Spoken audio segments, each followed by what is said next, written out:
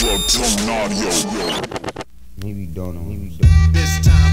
Realizing that time that I would physically train, whether it was some time in a gym or bouldering or sport climbing, that would reduce the pressure. Like it would feel prepared and capable. Power. This time to build power.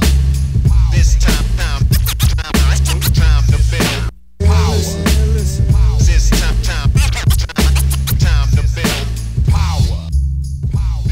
What's up, everybody? I am your host, Chris Hampton. Welcome to the Power Company Podcast, brought to you by PowerCompanyClimbing.com.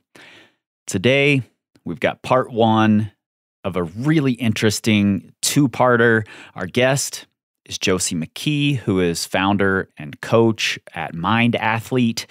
She's been climbing for over 20 years, worked on YOSAR for 3 years, has climbed El Cap over 20 times, and holds speed records in Yosemite, the Sierra, the Winds, and Patagonia. So she's a capable climber. Josie is based here in Lander and was training for a trip to Yosemite by limestone sport climbing, which personally I think is really smart. But having been a traddy myself is something that I know a lot of climbers will not at all understand, especially the young traddies who believe that trad climbing is so much different than sport climbing. So initially, that's what I wanted to discuss here. And we do. We discuss how she prepared, how she thought it would go, and then after her trip, we come back and we talk about how it actually went. But we went deeper. Josie's history with Yosemite and the walls there is complicated. So there were some big things wrapped up in this trip. The most interesting to me, and one that most of us will wrestle with at some point, is our identity as climbers. This is part one. Part two next week. Let's get into it. It's time to build. I kind of want to just jump into this because last night you and I both spoke at a storytelling event, the Houlihan Narratives. We were talking on the theme of origin story. And there were a couple of things from your story, as well as the intro that Amy gave for you, that I assume was something you provided. Is that right? I did, yeah. That got my wheels turning a little bit in terms of what we were going to be talking about today. And I think it was just an interesting exercise in talking through origin stories and history and how history can change what comes out of it based on the context it's used in. You know, like I said last night, it can be used to inspire. It can also be used to hold people down or hold back progress when we mythologize it too much. Yeah. And in Amy introducing you, she said that you had moved on from spending all of your time in the mountains and on big objectives because you didn't feel like it was helping you grow as a climber anymore. Mm-hmm. And you switched into essentially sport climbing in Lander, Wyoming in order to prepare for those big objectives. And that sort of flies in the face of what a lot of people think is the way. You know, just the other day, Chris Kalous posted on Facebook, what if all this time sport climbing has been the best training for crack climbing? And I'm like, yeah, you mean other than bouldering? Yeah. Of course it is. But I don't think a lot of people believe that. So I'd love to talk through what you're going through right now. Yeah. So I think that, I mean, the story that you just brought up, the concept of me like pushing bigger and bigger things over and over again, it was basically a point where I was climbing the next big thing or trying to do it faster almost every time I went rock climbing. Yeah. And it bred this just chronic anxiety because I think I wasn't strong enough for it. Mm-hmm. It was because it was anxiety around performance pressure more than actually fear of getting injured, although that was in there as well. Sure. But I wanted to do things that I probably wasn't capable of. I was just pushing myself too hard and realizing that these little windows of time that I would physically train, whether it was some time in a gym or bouldering or sport climbing, that would reduce the pressure that I would put on myself. Like, it would feel prepared and capable. And in the midst of some of that really hard time in my rock climbing, when I was really pushing, I realized that I was challenged with this anxiety that would just come up. It was probably worst when I was hanging out on a belay ledge. It wasn't bad when I was climbing, but it was like thinking about climbing. And decided I needed to do something about it. Started working with a mindset coach, and she asked me during one of our conversations, Josie, what's the most fun rock climbing that you could imagine doing? And I was like, oh, limestone sport climbing for sure. Like, I love climbing on granite, but it's also just a lot more fun to be able to try harder moves and to not worry about the pressure of getting to the top of some wall or sending each pitch on a wall. Because it's just like, it accumulates all the different steps of the process. And so being able to just enjoy the movement, go up, come back down, you can try harder. And so you get stronger in the process. Yeah. Yeah, you can try harder partly because you've reduced a lot of that anxiety that's built up, not only from the pressure of having to best your time or do something bigger or do the next obvious objective, but also because you're not 3,000 feet off the ground. You know, there's not a complicated system that you're dealing with. You've reduced a lot of the chaos around it, so you can focus more on the movement. Where I think a lot of people can't make the leap, and I'm just curious your thoughts here before we dig in more into the mindset of it all. Where a lot of people can't make the leap is the movement can be pretty different from limestone sport climbing to granite crack climbing. And people can't see the carryover there. What were your thoughts around that? Well, I would say that to a certain point, you need to develop your crack climbing skills and know how to jam all the different sizes if you're just talking about pure crack climbing. But really, pure crack climbing, there's very few pitches of like hard pure crack climbing, especially on granite. Yeah. And so once you've mastered those skills, you've reached a certain point, and then at a level, I would just to throw a number out there so people have a perspective, somewhere in the 512 range. I think the blend of being able to competently move on any type of rock is going to carry over to like the crimps, the pockets, the throwing heel hooks, as well as jamming. They all kind of are going to lend themselves to any style that you're on. And I mean, people make fun of me but I think are also inspired a little bit when they watch me climb some of the stuff around here where I'm jamming on limestone. Yeah, of course. And it makes it easier. Yeah. But they tease me in like, Josie, there's a jug right there. Why are you jamming? And I'm like, well, a hand jam is a jug. Yeah. Like, more so than a jug is a jug, especially if the majority of the climbing that you're doing on that pitch is jugs. You'd rather relax and use a different position. Yeah. The other thing, the pocket climbing is so similar to particularly climbing on pin scars, which is a lot of the harder pitches in Yosemite. Yeah. They were seam cracks, and then they got blown out as people hammered pins into them. Yeah, they're essentially manufactured pockets. Totally. You know? So wild iris is great training for that. Yeah, totally. And, you know, what occurred to me when I heard that last night is like, you had gotten to a level on big objectives, trad objectives, mountain objectives, where your skills were long, but going and doing more hard sport climbing adds breadth or depth to your skills that's pretty hard to get on big wall climbing or, big, scarier objectives. And I think that's what a lot of people are missing. It's not just the movement. It's not the technical aspect of heel hooking or of doing a drop knee or something.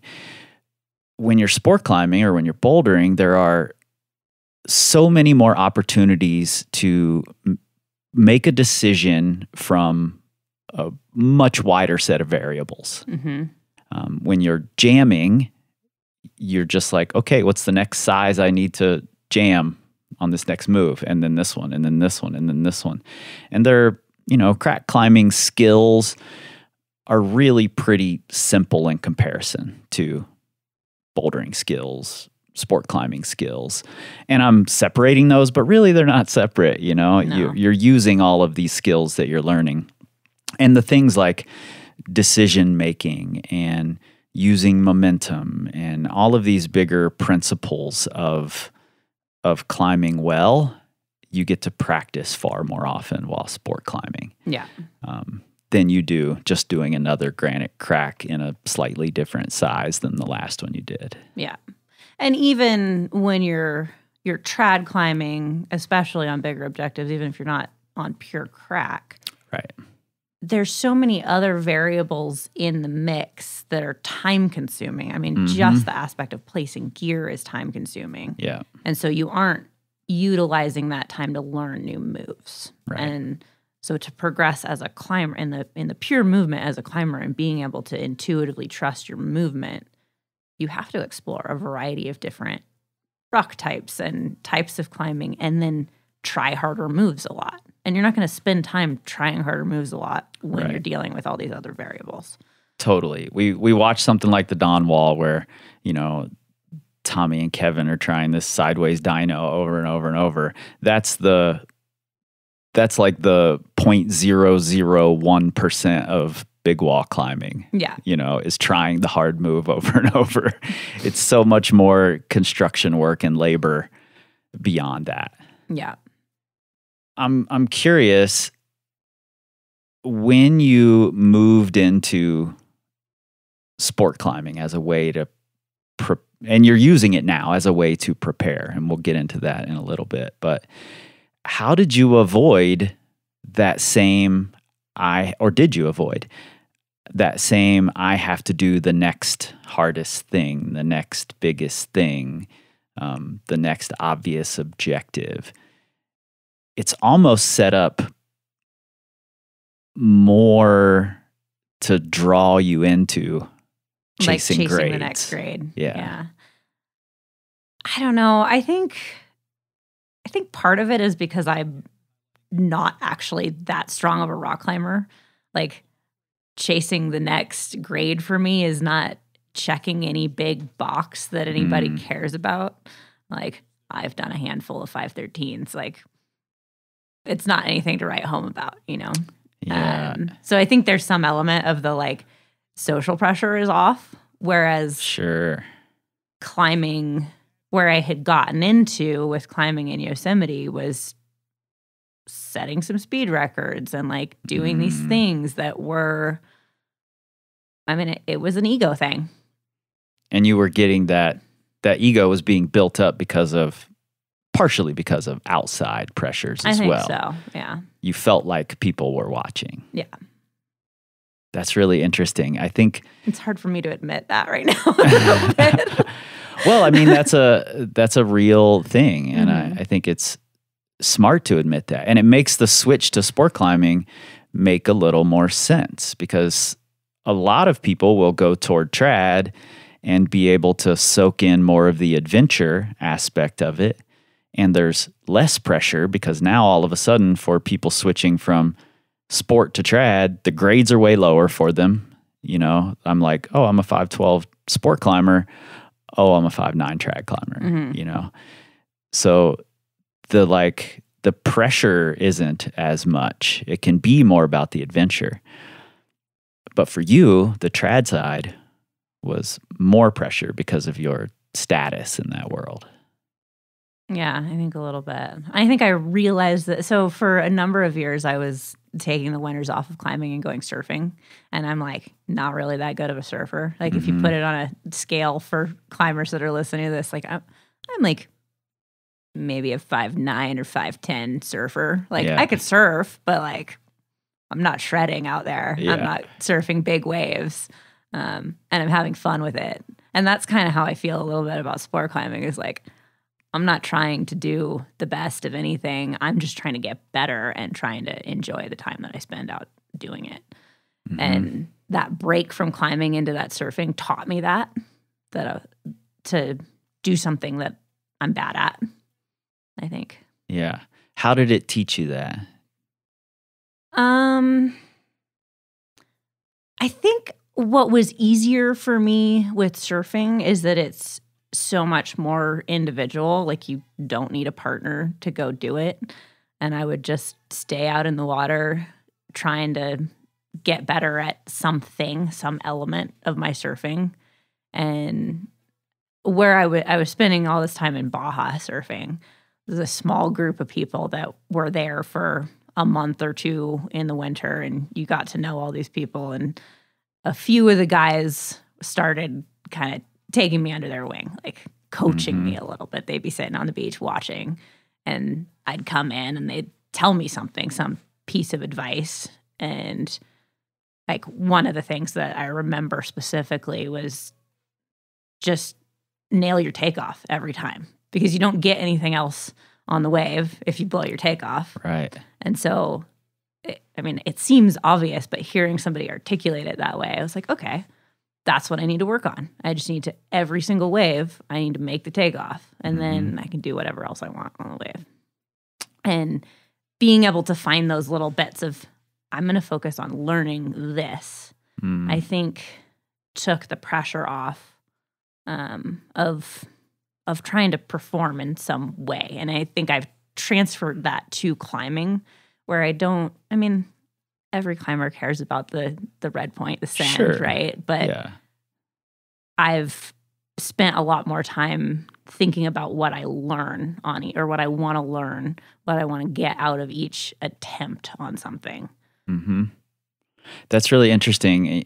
I think that's why a lot of people would be able to drop the ego moving from sport into trad, is because they are essentially becoming a beginner again, and that's what you were doing with surfing. And I fell out of love with trad climbing myself for really two reasons.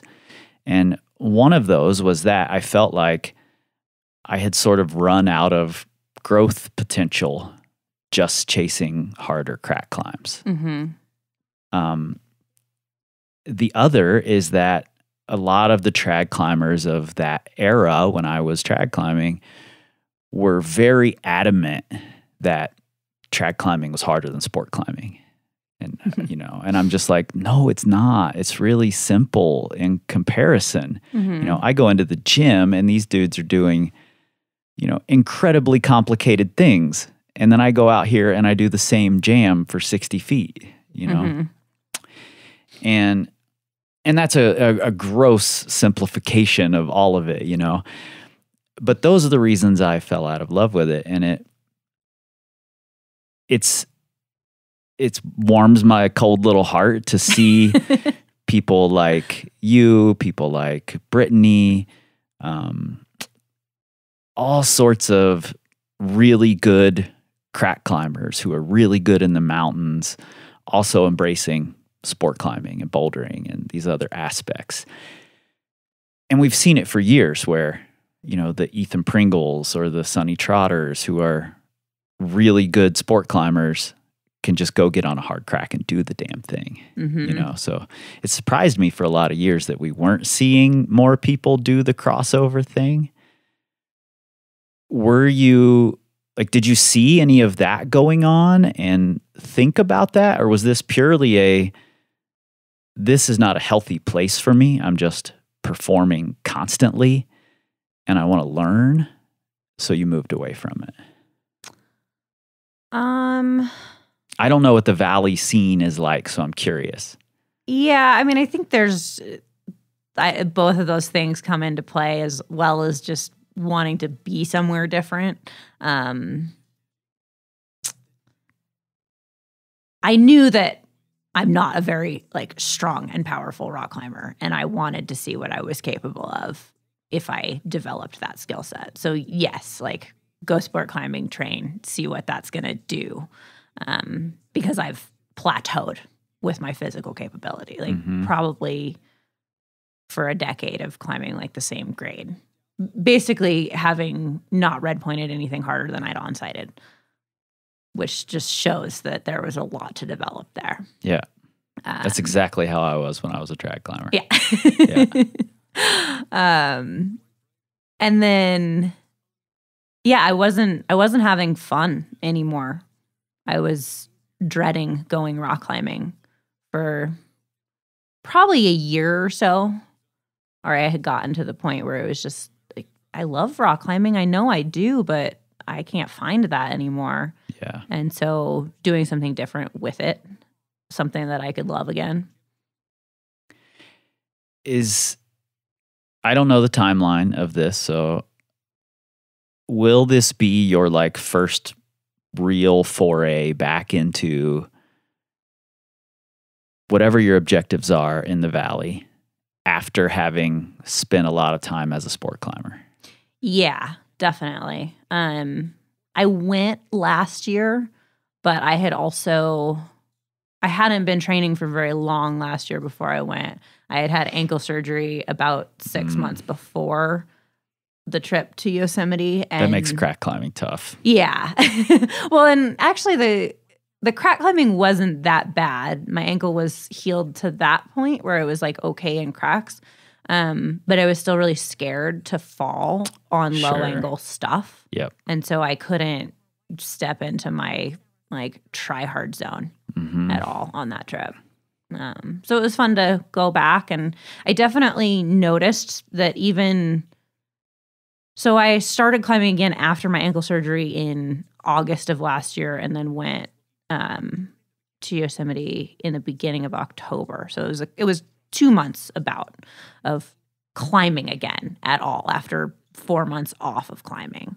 And I trained pretty hard and got there, and I noticed that I was stronger than I had been on certain things that I was climbing, but my head wasn't in it. Sure. So it did work. And I think now going back after a solid year of training and feeling like my ankle's solid and feeling really psyched about the progress that I've made as a climber, yeah, I think this is going to be the first time that I can really apply that new set of skills.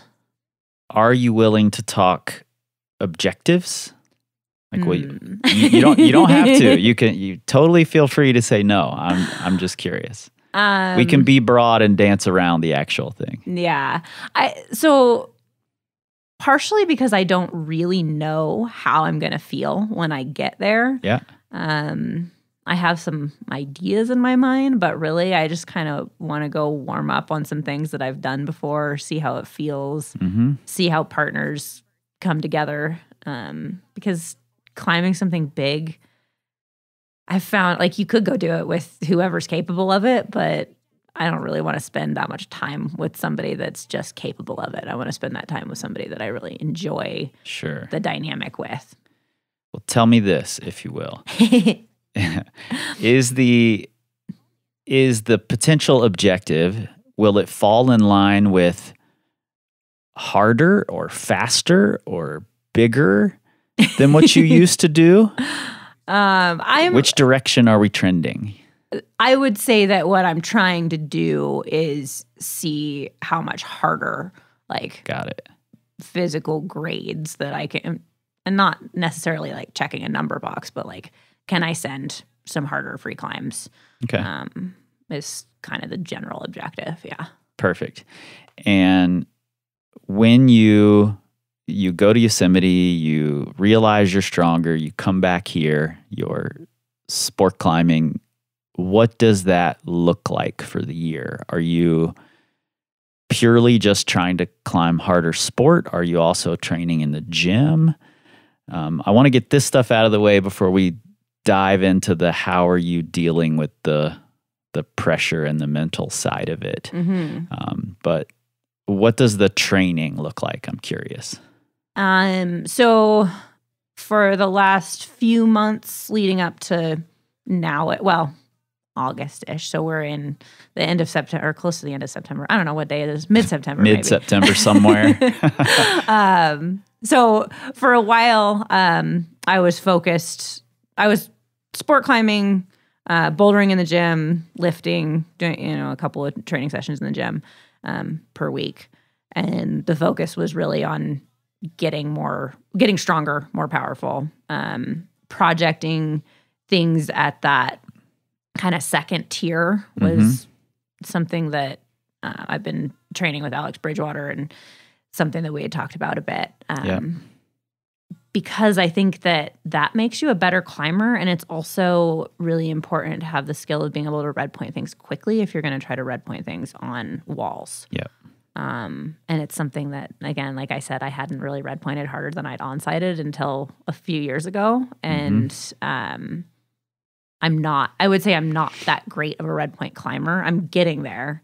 But that was a skill set that I wanted to work on. As well as I think that space of trying things that are under your limit and trying to send them faster is probably the best space to develop your skill set as a rock, to get better at movement, to get more trusting of your intuitive movement on hard moves.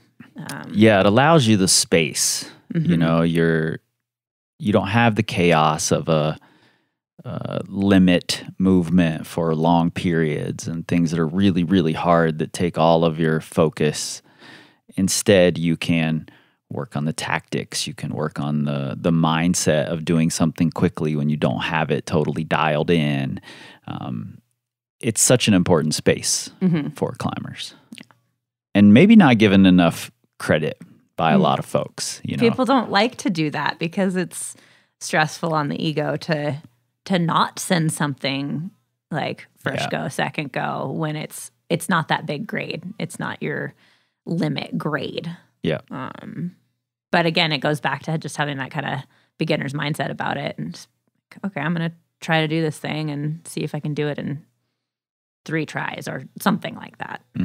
I think that's a smart place to be. And one reason for that is I've encountered a lot of really experienced rock climbers who really don't know red point tactics very well because they've spent a lot of time either in their on-site zone or below that. And you don't need to, or they've like mega projected and, spent 70 days on something, but never like 5 days on a thing, and the tactics are wildly different for each, length of project. So I think it's a really important place to go, especially if you have the kind of objectives that you do. Yeah. Yeah. So that's been one of the focuses. And then transitioning this last 6 weeks or so before going on the trip has been more endurance focused. So doing a lot of like up and down climbing and laps on things that are pretty easy climbs, just so that I know that my body can withstand movement for, 1,000, couple thousand feet in over like a half day or a full day of climbing. You mentioned to me last night that you're going to go to Vitavu for a few days. Is that a like brush up on my granite skills type of a climbing trip, or is it something totally separate? Well, part of it is I'm going down there to do a photo shoot, but it's also I said yes to this because I figured it would be a good time to spend on granite and remember how to put gear in the rock because I haven't been doing that much lately. Yeah. And I know that each time I've spent time away from trad climbing, the thing that I'll wind up with is I don't always put the right piece in the crack first go. Sure. Like sometimes it's the second piece that I pull off my harness instead of like, oh, I know the size and put it in and go. And it usually takes me, I don't know, 3 or 4 days of trad climbing again to remember how to do it. And so this will be a good intro to that. And I have my mind set on something that I got on last year also that I'm kind of curious how it's going to feel. I do love me some Vita Vu. Even though I'm not in love with trad climbing anymore, I still love Vita Vu. It's cool. It's a beautiful spot. Yeah. Oh, yeah, because you lived in that area for a bit, right? Well, I just spent like 2 weeks every summer there okay. for like 12 years. I just loved it. Yeah. So I'm a little jealous. Okay, so you're spending all this time sport climbing. You're going to brush up on just some basic trad skills right before you go. Do you think, or are you concerned about how those same old pressures and self-imposed requirements that you put on yourself to be a certain person when you're there, are you worried about those popping back up? Sure. Yeah. I mean, there's definitely a possibility that those will pop up. And I think I've spent a lot more time being able to focus on that aspect of my climbing and being able to articulate it as this having a mentality of both enjoying the movement on the rock and learning something when I go rock climbing. Like those are the main goals, and trying not to attach some like clipping the chains, sending the pitch as my success, because there's so many variables that can interfere with that being successful. One of the concepts that someone told me a while back that has really resonated with me is to broaden your definition of success and narrow your definition of failure. And then you're so much more likely to succeed, to find success in whatever objective you're doing. And so I think I've spent a lot of time paying attention to what that means for me, both in my climbing my projects here, sport climbing, as well as visualizing what it's going to be like when I get to Yosemite and what that broader definition of success looks like for me now. Yeah, I like the narrow your definition of failure part of that. I've always been a fan of widening your definition of success, but I had never thought about narrowing failure. Can we talk through that a little bit? Just this concept of not only having clipping the chains or topping out as being success, because I think this is a tough place for a lot of climbers to parse things out. Like we do engage in a sport that is very, goal-oriented, success-oriented. You clip the chains, you top the boulder, you send the route, you win the competition, whatever it is, we even have rules around, was it successful or not? Did you get both hands there? Did you clip both chains? There's all these rules swirling around. So it's really hard to get out of that as your definition of success. So I'm curious what other definitions you're finding and how are you holding on to those? So I think the biggest thing to focus on that I've come back to time and time again is remembering why I rock climb. And I think it takes a lot of introspection to be able to determine that, and it's different for each person. But I love the movement. I love doing something that's like, oh, that felt improbable, and like figuring out how to move my body in that way. And that space of trying hard, like focusing on this hard move, and whether you fall or execute it, that narrow focus of kind of getting into the flow state.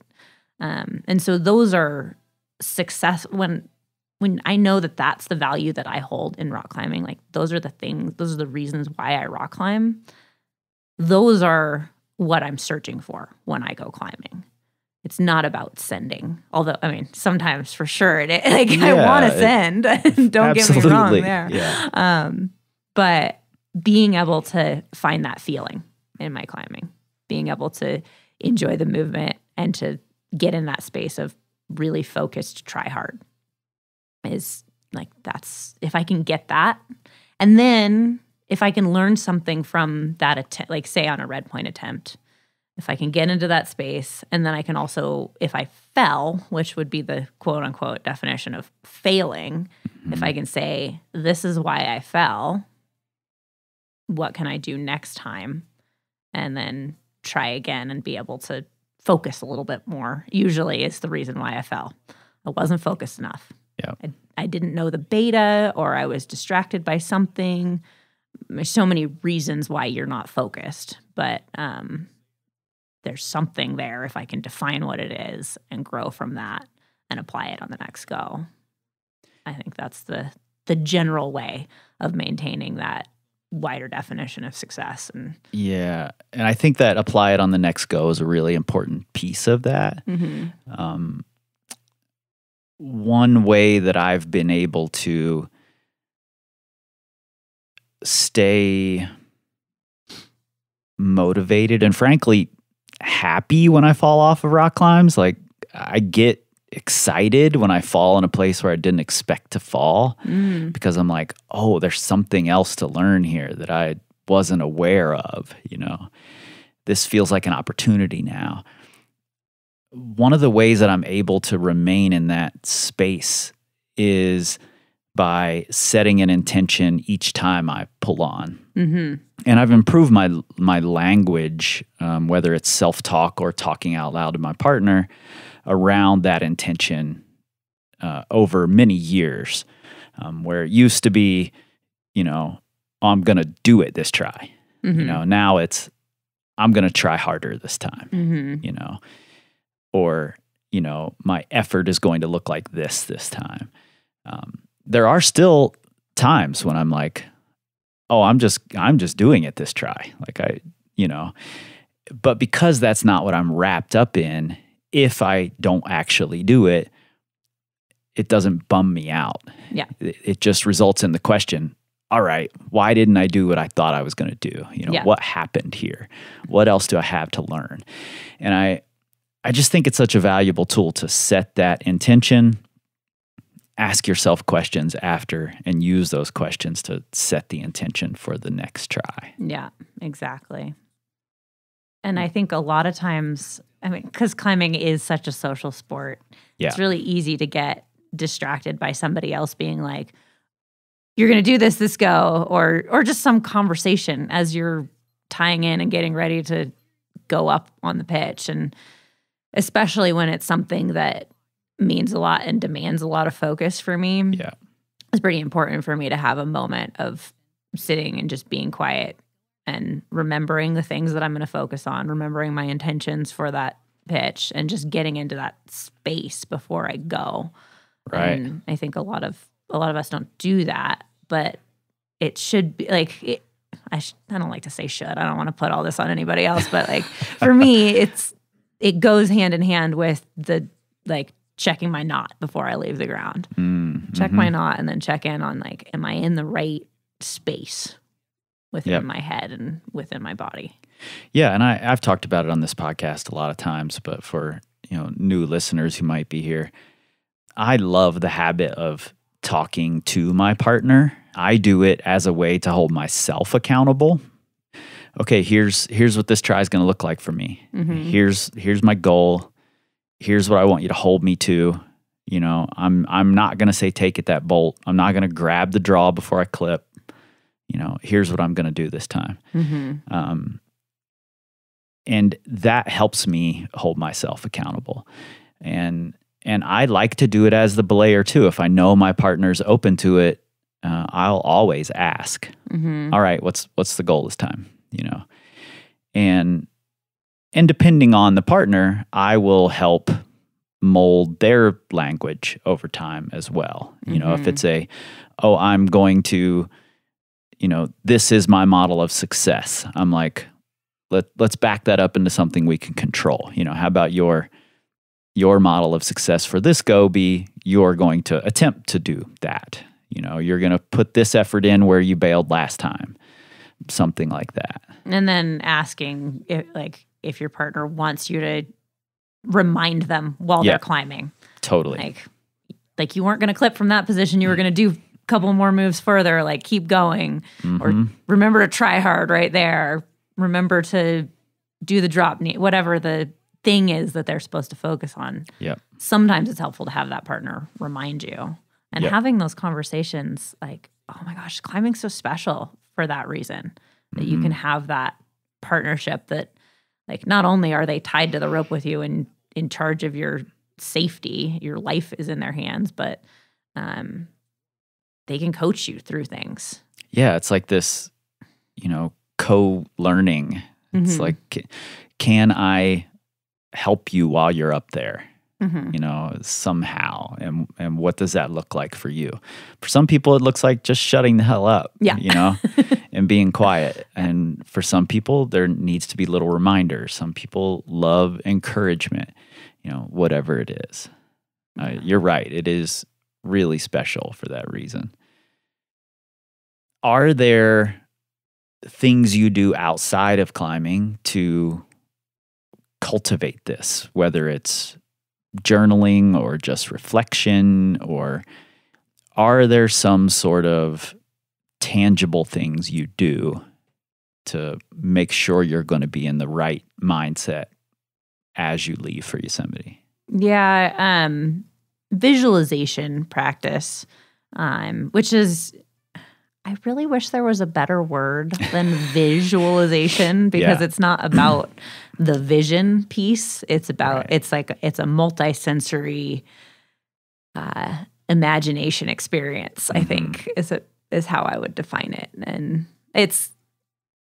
I usually do like a meditation practice, and then within that am envisioning not only what it's gonna look like to execute the beta of a certain rock climb, like a red point that I'm working on, but mostly what it feels like, how I want to feel in my body. Yeah. And then there's the little bits of the internal dialogue too, trying to tell myself that I'm capable. Little affirmation kind of things is really useful. One of my favorites that has really helped me, and I think is the thing that bridges the gap between sport climbing and trad climbing for me, is this I trust myself mantra, and what that feels like in my body to trust myself, to know that I know how to move on the rock and I know how to do all of the things. And when I spend time every day envisioning what it's like to move in a way that I trust myself, I can take that and when I'm standing at the base of a route, remember that feeling again. Or when I'm at a rest stance before a crux, I can remember what that feeling is again. And it's easier to focus when you trust yourself. You just let go of the doubts and you can just try hard. Yeah, I love that. I'm curious, is that something that you were able to pull in from outside life, or is it something that began in climbing? And if so, are you able to carry it outside of climbing to other things? You work on a lot of things. You're building a business right now. You've worked with the YO climbers for quite some time. You've ran the festival here. So there are lots of other things that I think require that trust in yourself. And I'm curious, did it come from life or are you carrying it into life? I think it probably more came from climbing and I'm taking it into life, but then there's it goes back and forth. The more I learn how to trust myself in life and business, the more that I can feel that sense of trust in my climbing. I just get stronger in both ways. But yeah, I think climbing was how I learned to articulate it and to really define what that is for me. And then, yeah, I think that going into work, like creating this business that I'm working on, there's so many unknowns. Yeah. And being able to say like, okay, I know what the next step is, and not get overwhelmed, and just, I trust myself to take this next step. That's how I've applied it to life. And then also, like last night, getting up in front of a crowd and speaking, like I love doing it, and I've done it tons of times, but it's still anxiety inducing right before you're about to get up on stage in front of a crowd. Yeah. Like, am I going to just blow this? Like, forget everything that I was supposed to say? No. Like, I trust myself, and I know that feeling. And it brings me back into the present moment and focusing on what I'm doing. Yeah, very cool. I'm also curious about you mentioned something, and we sort of glossed over it, that I think is a really important thing that experienced climbers are, I won't say always good at, but I see it in experienced climbers a lot that I don't see in newer climbers as often. And that's the ability to know how you're going to feel up there, whatever that is, whether it's you're going to feel fear, or you're going to feel doubts, or there's going to be some other anxiety, or whatever it is when you're trying to accomplish a thing, red point a rock climb. Being able to stand on the ground and say, or to lay in bed and, imagine what this scenario is going to be like, and be able to recognize, okay, at this point, I'm going to be scared. Mm-hmm. And at this point, I'm going to doubt that I can do that move. Mm-hmm. But I'm going to do it anyway. Mm-hmm. But I'm going to try it anyway. I'm going to recognize that fear is there, and I'm going to do it anyway. It's such an important thing to be able to do, because I hear newer climbers very often say, I don't want to be scared up there. I just have to not be scared. Mm-hmm. And I think that's the wrong approach. Yeah, absolutely. Because we can't really control our emotions. We can just control our response to those emotions and let them pass. And I think that, fear is this thing with rock climbing, right? Like, all of us have experienced it at some point. Yeah. I think. Maybe there's some outliers out there, like Alex Honnold. Like an Alex Honnold, yeah. But so when I first was starting to articulate this concept, it was going out in the mountains, and this was on a trip in Patagonia, which there's so many things to be afraid of in Patagonia. It's really dangerous down there. Loose rock, ice that can fall on you, or you can fall into a crevasse. There's really bad weather that can hit pretty quickly. All of these variables that you can't really control, and then the little amount that you can. And I started feeling this overwhelming dread every time I was going to go in the mountains. And I spent a lot of time meditating down there and visualizing down there, partially because you're hanging out in town, waiting out weather all the time, and just getting ready, like waiting, checking the weather report. Mm-hmm. So you have that time, and naming the enemy was what I started calling this concept of, like, okay, what is it that I'm actually worried about? And kind of what it came down to was that there's so many things down there that if I could compartmentalize each one of them, it was a lot less overwhelming than just this, like, oh my gosh, there's so much. I'm just scared. I'm terrified of going out in the mountains. Like, okay, these are the things that I'm worried about.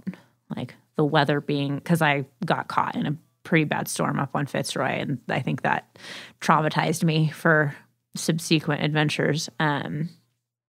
To recognize that, like, that was the thing that I was worried about, and to control as much of that as I can, and to know what I can do about it. if weather starts coming in. Like, this is how I'm going to make these decisions. And just knowing how to address those things when they come up means that they don't have to take hold of you and just, you don't have to sit with the fear. You don't have to be in the fear constantly. Yeah.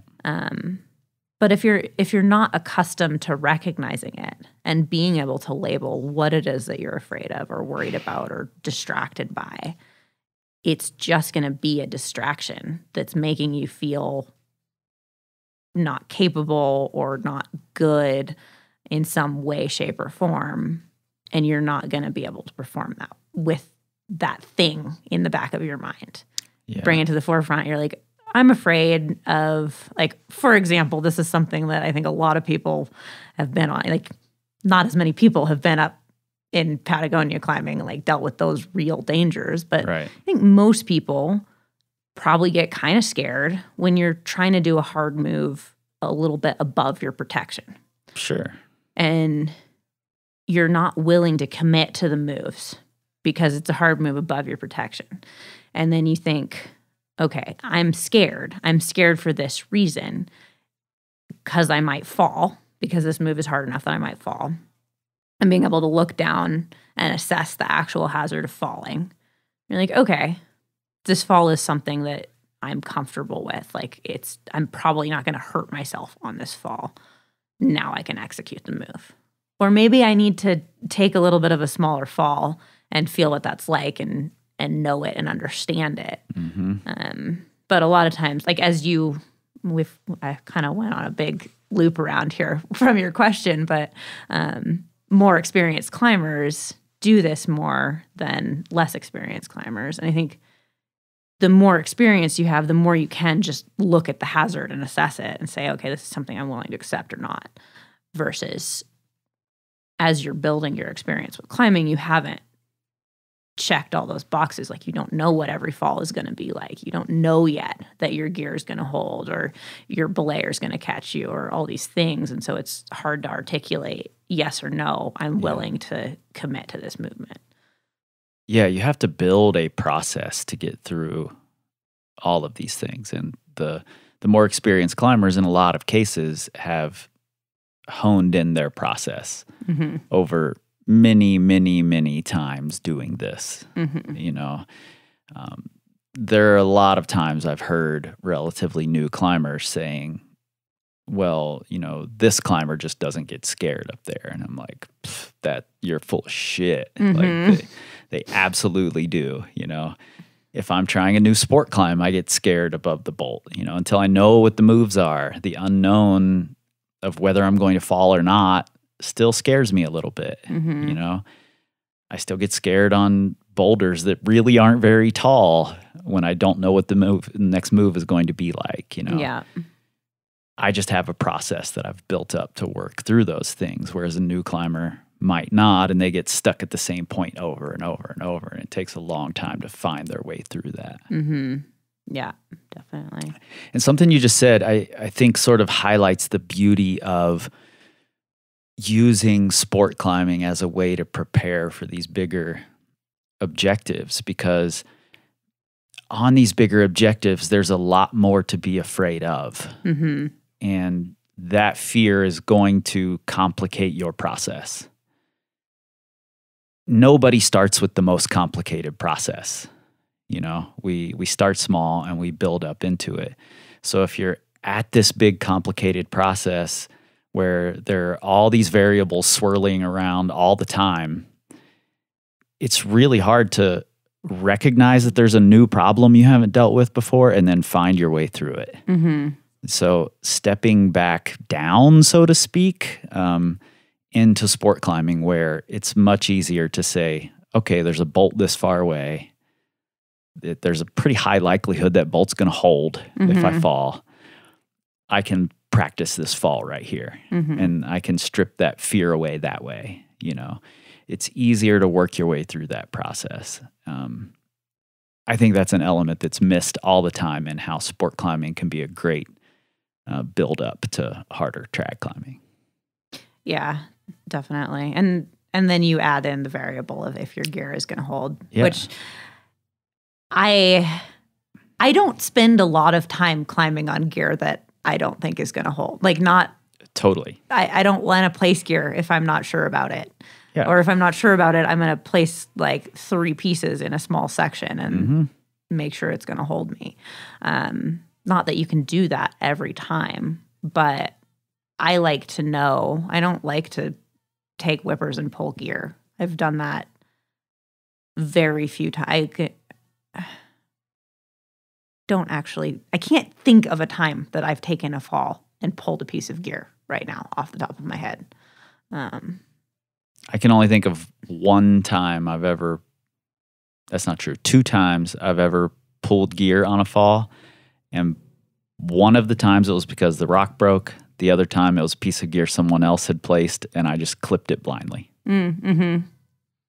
Yeah, I'm the same way. And you can become a pretty damn good trad climber without ever having to place bad gear. Yeah. There's maybe unless you live in North Carolina. Maybe then you're going to have a hard time always having good gear. Yeah. No shade at North Carolina. They might be behind the times ethically a little bit. Yeah. Do you think, I mean, I know what the answer is here, but I'm curious to hear it. Do you think all of this preparation is going to be effective, and where do you think the holes might be that you need to shore up a little once you get there?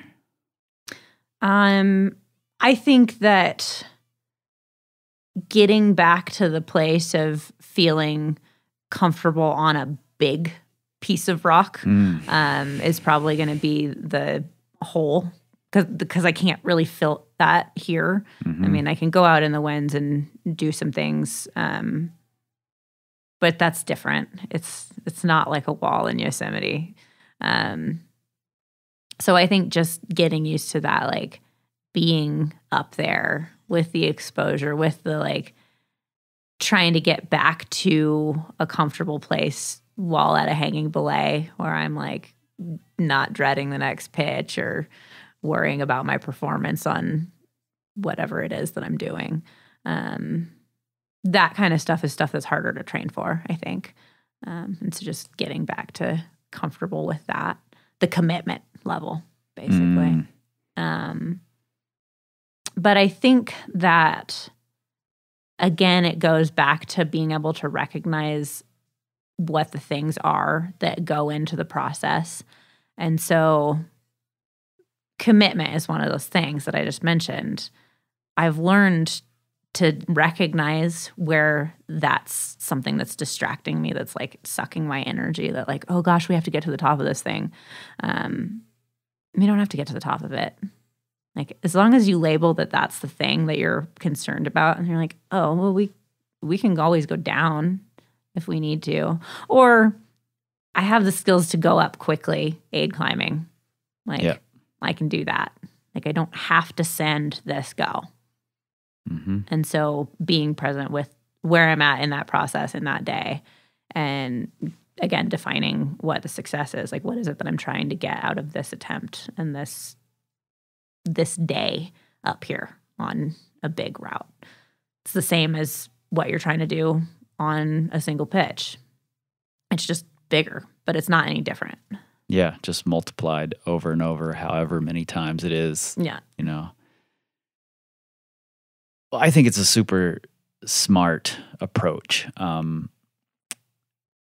really curious to hear how it goes. I love when I prepare for an objective, I go to the objective, and there's something that I didn't prepare for because I wasn't expecting that if I had really thought about it, I'd have known that was there, and I just took it for granted that I'd be able to do that, you know. I sort of love those moments when I show up unprepared, having prepared for a long time. And I'm curious if any of that sort of thing pops up for you and what that might be.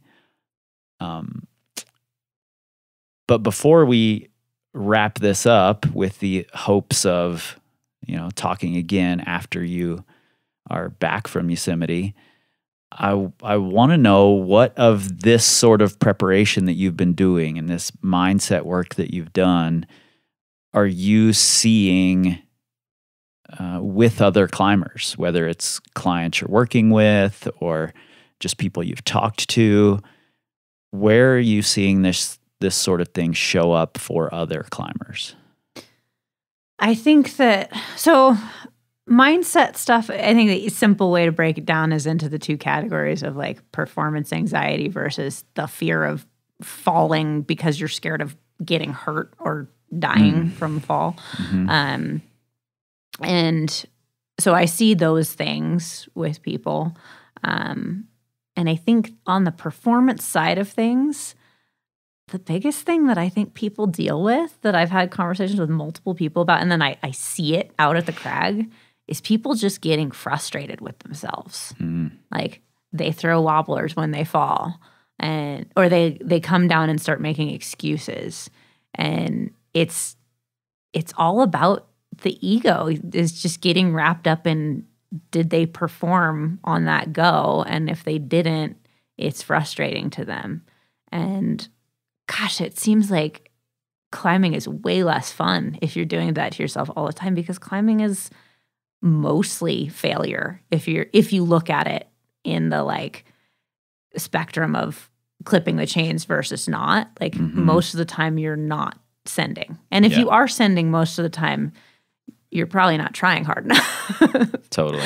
And so I think applying that concept again, going back to like what success and failure are, and being able to know what it is that you love about rock climbing and trying to find that every time you're going rock climbing is the thing that has helped me the most, and the people that I've worked with the most.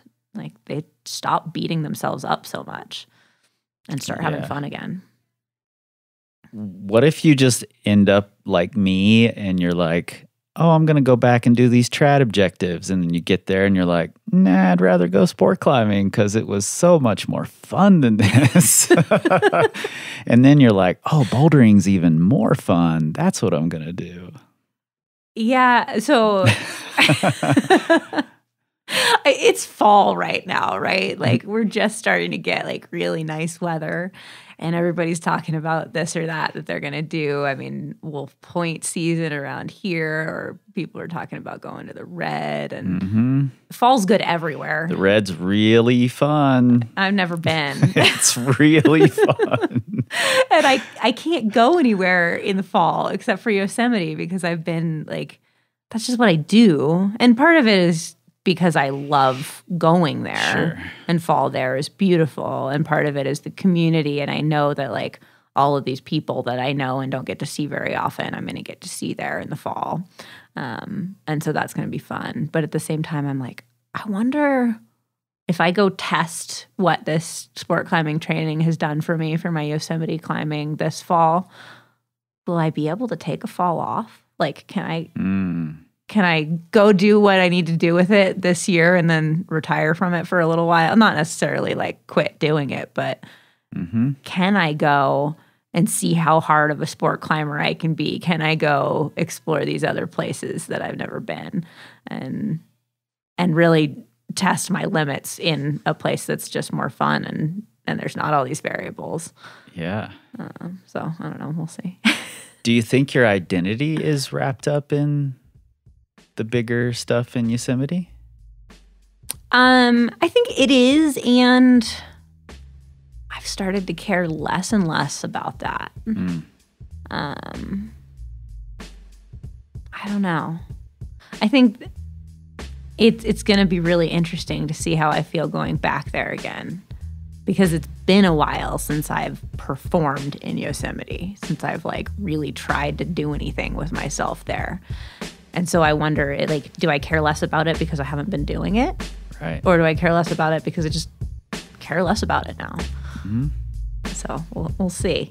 I love it. I love these kinds of questions, and just like the stories last night, we all have a bunch of different origin points. and our identities can and should shift. So, I know that sounds like a tough question when it comes out of my mouth, and it sounds like a tough answer for you when you're saying it. But I think it's a thing we are grappling with every single day. Like, how is my identity shifting? Where is it going? Am I okay with it going there? It's such an interesting question, and I'm excited to see what the answer is when you get back, and if it's shifted more, if you're like, nope, I'm a Yosemite climber, that's what I do.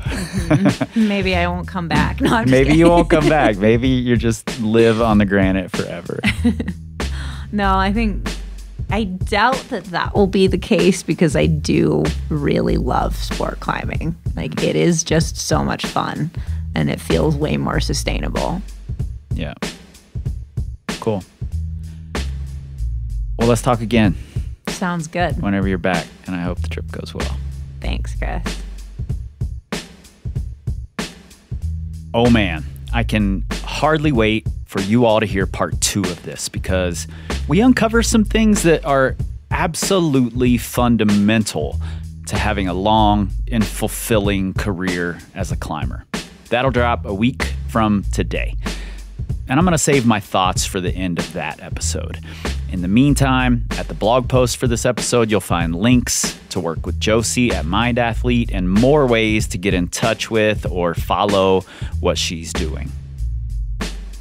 The Power Company Podcast is brought to you by Power Company Climbing. You can learn, grow, and excel with us at powercompanyclimbing.com, where we have recently completely overhauled our website, making it easier than ever to search topically through our decade plus of articles and episodes.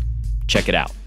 We're on Instagram, Facebook, and YouTube at Power Company Climbing, but never the Twitters, because we don't tweet. We scream like eagles. Maybe don't know. This time, this time, this time, this time, this time to build, this time to build, this time to build, this time, this time to build, this time to build, this time to build, this time, power, this time to build, power, this time to build, power, this time to build, power.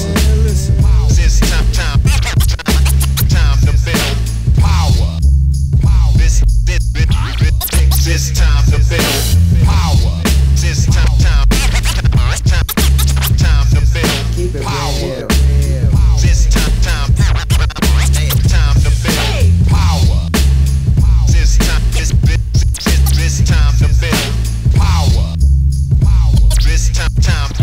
This time to build. This time to build. This time to build. This time to build. This time. This time to build, this time to build, this time. Cause job is the sinister character.